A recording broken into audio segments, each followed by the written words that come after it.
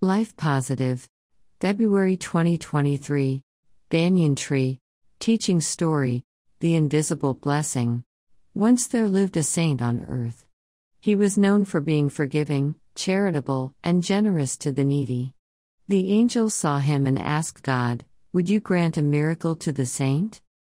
God replied, "First ask him what he wants."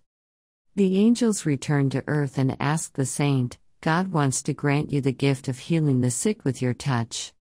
The saint replied, "No, let God do that." Again the angel said, "God wants to grant you the power to turn the guilty soul to its right path." The saint replied, "No, that's not my work, it's the angel's work." Again the angel said, "God wants to make you a model of patience, and men will get attracted to you by your virtues." The saint replied, "If men will get attracted to me, then they will not have faith in God." The angels told the saint that if he will not choose any of the gifts granted by God, then a gift will be forced upon him.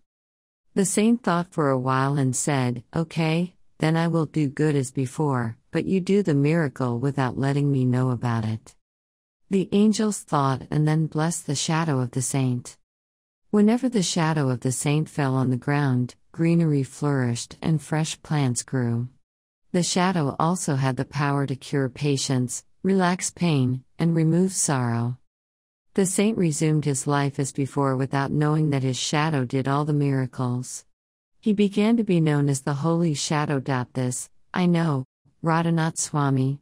Whether we fear pain and suffering or not, pain and suffering will come to everyone.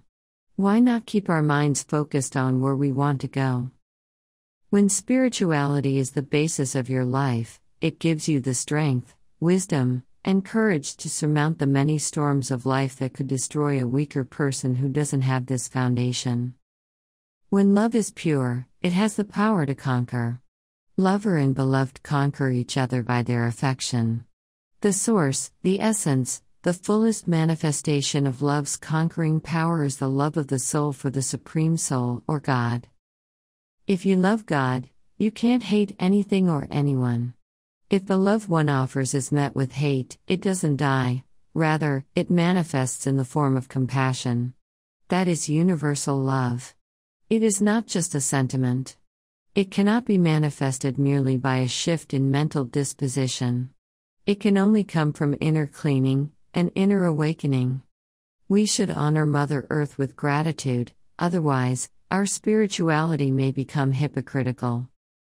When people, unfortunately, use religion to facilitate their envy, arrogance, and hate, communalism surfaces. Banyan Tree 65. Inspiration. Life's enchanted garden. In life's enchanted garden, many blossoms there to see. And in the center of them all, is life's enchanted tree. The blossoms are the friendships we've encountered through the years, helped us through our trials, had us triumph through our fears. The wonders of the center tree. 1 minute wisdom, compassion. Write down how many things you want. Meditate on how many things you need. When you write them down, you will see, with roots stretched deep within is the source that gives us life, and cleansed us from all sin. Branches wide and outstretched reach out wide to you and me, to comfort our weary souls. From bondage, they set us free. So go to your enchanted garden, and there you're sure to find a breath of life's purest air, which will calm your weary mind. Mary Carpio. That you want millions of things.